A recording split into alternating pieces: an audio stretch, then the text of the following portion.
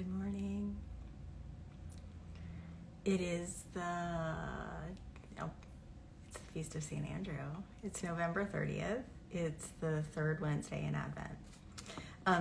We're going to jump around a little bit today. We'll start with the gospel that is in today's readings, depending on what readings were chosen. But we're going to start with Matthew chapter 4, verse 18. So we'll go 18 to 21. But then, if you want to mark where we are, we're going to flip to John 1, 35 to 42. So, let's begin with the Holy Spirit prayer. In the name of the Father, and the Son, and the Holy Spirit. Come, Holy Spirit, fill the hearts of your faithful, and kindle in them the fire of your love. Send forth your Spirit, and they shall be created, and you will renew the face of the earth. O God, who by the light of the Holy Spirit did instruct the hearts of the faithful, grant that by the same Holy Spirit we may be truly wise and ever enjoy his consolations through Christ our Lord. Amen. Okay. Beginning with Matthew 4:18. As he walked by the Sea of Galilee, he saw two brothers, Simon, who is called Peter, and Andrew, his brother, casting a net into the sea, for they were fishermen. And he said to them, "Follow me, and I will make you fishers of men." Immediately they left their nets and followed him. And going on from there, they saw two other brothers, James, the son of Zebedee, and John, his brother, in the boat with Zebedee, their father, mending their nets. And he called them. Immediately they left the boat and their father and followed him. Okay, so that sounds like the first meeting of St. Andrew with our Lord Jesus. John, the evangelist, who is kind of a stickler for detail, has this rendition. He begins with John and Andrew. So John the evangelist and Andrew standing with John the Baptist. So the next day again, John the Baptist was standing with two of his disciples, and he looked at Jesus as he walked and said, "Behold, the Lamb of God." And the two disciples heard him say this, and they followed Jesus. Jesus turned and saw them following and said to them, "What do you seek?" And he said to him, "Rabbi," which means teacher, "where are you staying?" And he said to them, "Come and see." They came and saw where he was staying, and they stayed with him that day, for it was about the 10th hour. One of the two who heard John speak and followed him was Andrew, Simon Peter's brother. He first found his brother Simon and said to him, "We have found the Messiah," which means Christ. He brought him to Jesus. Jesus looked at him and said, "So you are Simon, the son of John. You shall be called Cephas," which means Peter. Okay, so let's stop here for a minute and look at this one. Andrew meets Jesus at the 10th hour, which is about 4 o'clock in the afternoon, just before sunset, just before the Sabbath begins. And it kind of sounds like these two meet him and they're a little bit starstruck, and they just blurt out, like, "Where are you staying?" instead of any of the other pleasantries that you might blurt out when you first meet someone. And Jesus goes to stay with them. But this is a big commitment because it is 4 o'clock before the Sabbath. So there's going to be like about 26-hour period where they have to stay in place. They're going to stay together, kind of hidden away from the world. So this initial meeting with Jesus is a full immersion meeting, right? They are going to be together for the next 26-ish hours. So John and Andrew sign up, if you will, to rest with Jesus as the first thing that they do with Jesus. They're just going to, the Sabbath is a time of imposed rest. They're going to tuck themselves away from daily activity. They're going to stop doing the things of normal life, and they're just going to be with him. They're going to begin their relationship with Jesus, at rest with Jesus. And so Andrew learns from the beginning to rest in him and with him. And what happens in secret and in the unseen is shaping his relationship going forward with Jesus. And I think that's true of us too. What happens when we allow ourselves to rest with Jesus, to be still with Jesus, to be quiet with Jesus, to be tucked away, that is going to shape our relationship with Jesus.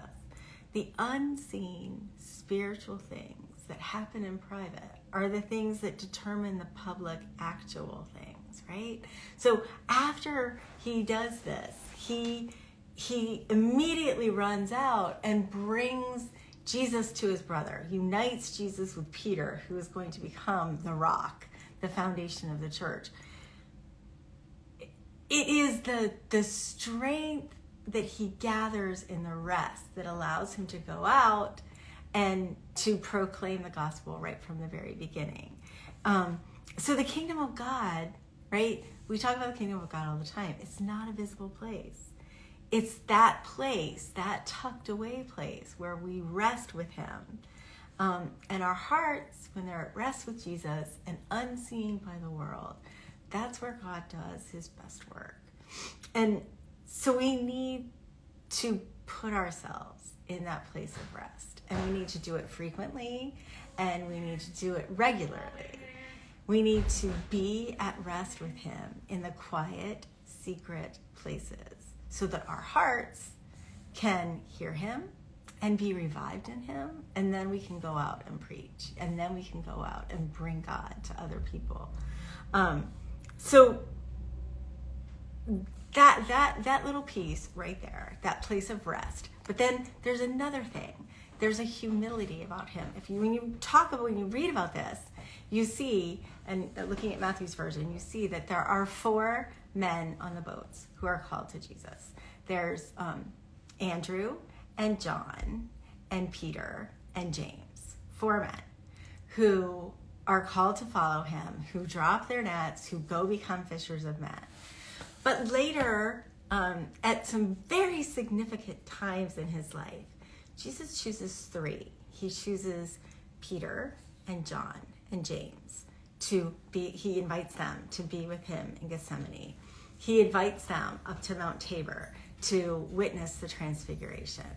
And you have to think about St. Andrew, who does some pretty cool things. Like, he's the guy who sees the kid with the loaves and the fishes, and he, gets that whole Eucharistic miracle, if you will, or precursor, if you will, in motion. He's very much a part of Jesus's ministry. He's very active. He's very much a disciple, right? But he's not with those other 3. And he's got to think, I introduced them to each other. But he doesn't. He seems to be very humble. And he doesn't put, I think if we were left out of that threesome that got to go with Jesus, then our feelings might be hurt, or our ego might be crushed. But he doesn't do that. He sees that this is not about him.